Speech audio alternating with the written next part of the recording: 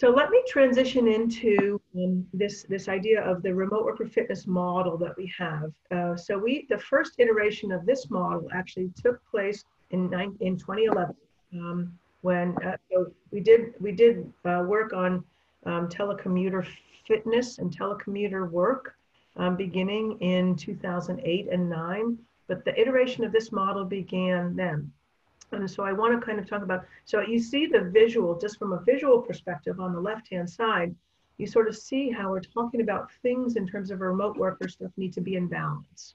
And then what are the skills for that? So here, again, the model demonstrates that it's about this kind of keeping in balance and keeping aware of the fundamental elements. So the product, the process, and the people.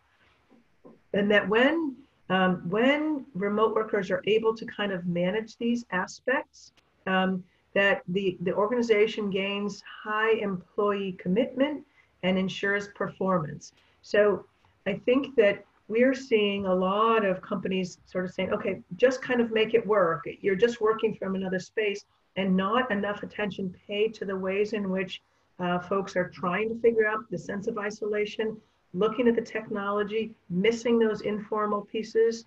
And so the degree to which you can make sure you're taking advantage of that is really important.